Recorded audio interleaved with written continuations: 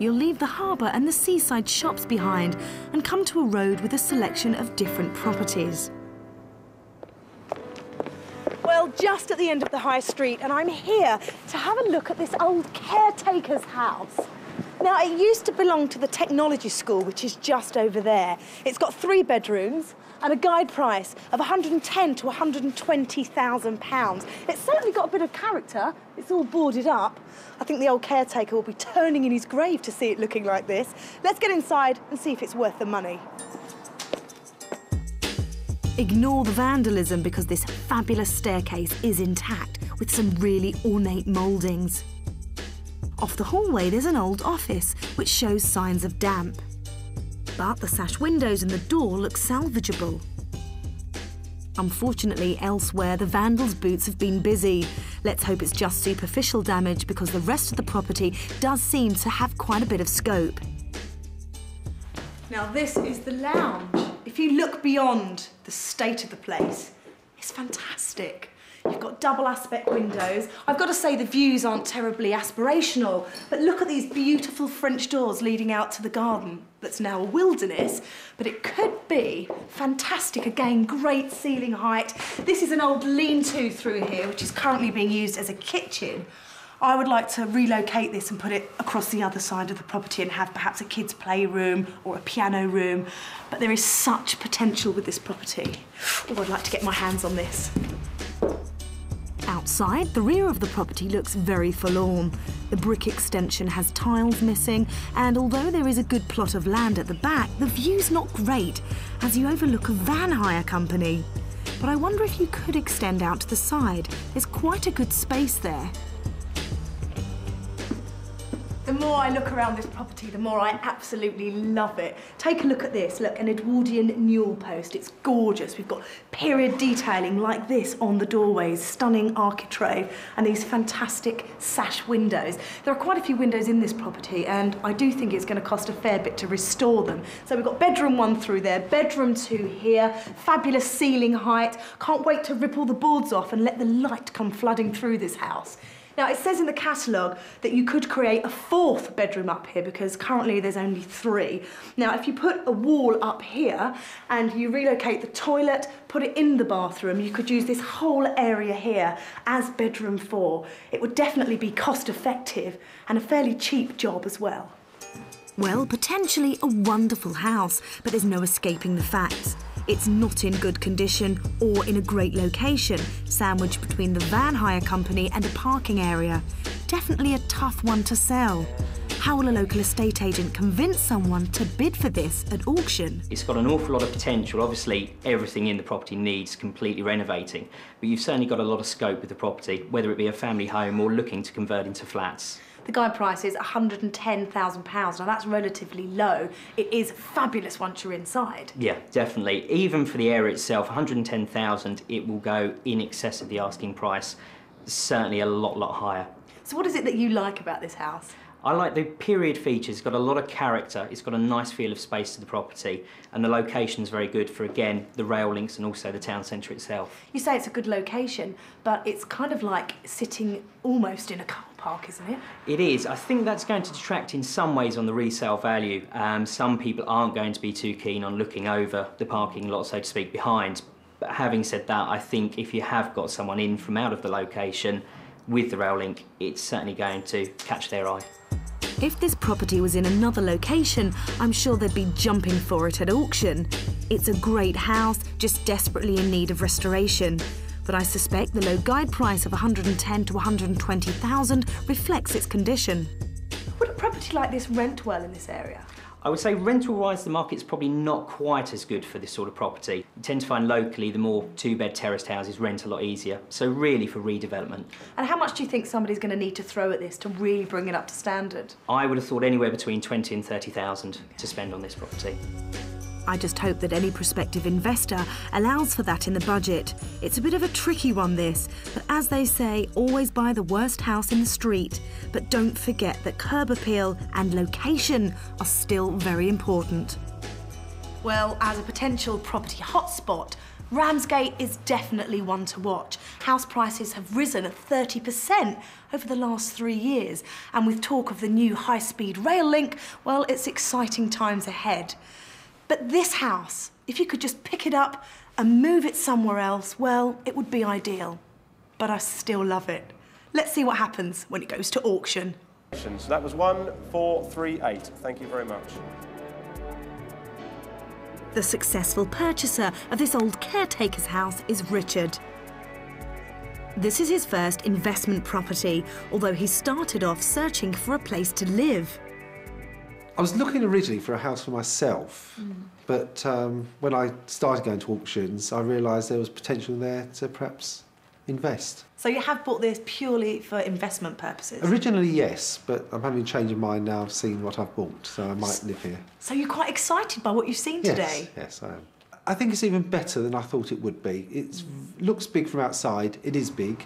It's bigger inside than I imagined, and although the room layout's a little bit unusual, upstairs it's got 3 good-sized bedrooms, nice-sized bathroom, and a separate toilet with a big landing area. And hasn't it got some fabulous features? I love this house. There's something about it that's really exciting me. Yeah, I particularly like the curved walls, where the walls go around the skirt walls, follows the curve of the wall, and the big sash windows and the large French doors. Now, let's have a chat about these big sash windows. What are you going to do with them? Because I haven't actually counted up, but you've got quite a few in this property. There's at least a dozen, and they're very expensive to replace. So hopefully the boarding would have protected the outside of many of them. Yeah. So it's just a case of perhaps refurbishing and repainting. But those where the boarding was inside, they've actually rotted, so they need replacing. So it's a lot of expense coming there, but I'll try and do it economically. The vandalised walls will need fixing, but Richard's considering opening out the space and going for a complete change of layout. If I convert it to 4 bedrooms, I'm having to put the toilet in the bathroom. Now, that's not going to be very convenient for 4 bedrooms. So I think I may well leave it as 3 big bedrooms, have a separate toilet, have a toilet in the bathroom, and it'll be very practical. But you can always put a toilet downstairs in the property, so you will have 2 toilets still. Have you thought about that? I have, but looking at the way the house is configured, it will mean taking some of the room from some of the downstairs rooms. So I think I might stick with 3 good bedrooms rather than going for the 4. And you've got that fantastic landing space upstairs, haven't you? Yes, it's lovely. It'd be nice when the windows open. It's nice and bright up there. It's very grand. Richard has certainly got a great vision for the inside of this house, but I'm more concerned about the surroundings. However, he has a solution to that as well. What I intend to do is hopefully put a wall on the left-hand side so it becomes totally enclosed, and once the garden is cleared of all the brambles and it's lawn, you could be anywhere and you won't know what's either side because you've got 2 big walls, so it's totally enclosed. What I love about you is you're so positive. You can really see where you're going with this project, can't you? I hope so, yeah. So how much money have you got to spend on this place? Probably between 22 to 24,000. 160 at the auction, budget of say 22 to 24, bring up to about 185 investment. Anything above that will be a bonus, and if I break even, I'll be happy. So if you break even, you'll be happy, so that means you won't have made a penny. No, I won't. So why are you doing it? Because I could live in it. And if I live in it, I'll have a nice house that I've renovated for myself at a good price. Richard could turn out to be just another caretaker of this house. Is his plan to do it up and sell on? I may well live in it myself, although the original intention was to sell on, but it depends what it's like and how the market goes. If it's worth a lot more, it may be worth taking the money and going and move on to my next project. But do you know what, Richard? I think you've fallen in love with this place. First rule of property developing, don't fall in love with your stock. And you've done that. You've fallen in love with this place. I bet you end up living here. I like it, I don't love it. Join me later in the programme to see if Richard does become the next short-stay caretaker or whether he decides to make this his permanent home.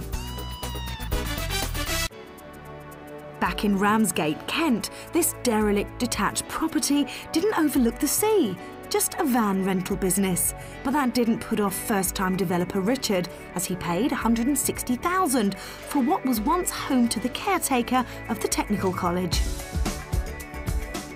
Well, it's nearly 7 months later and we've come back to check on progress. But first, take a look at the back. The no man's land has gone. It's been cleared and grass has been laid. In no man's land together. Inside, the vandals' damage has disappeared and the rooms have been stripped right back.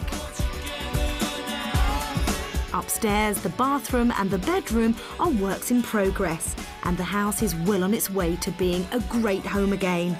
There is clearly plenty still to do, but where did Richard start?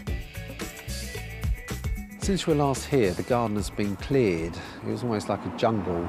It's now lawn. The damp issue has been solved. We've dug all the way down, exposing the damp course all the way around the house where it's needed to be done. We've cleared the cavities in the walls so the damp can't get through there. There's an awful lot of junk in the house. People have broken in and left all the debris that they leave behind. That all had to be cleared. We're on our 7th skip now.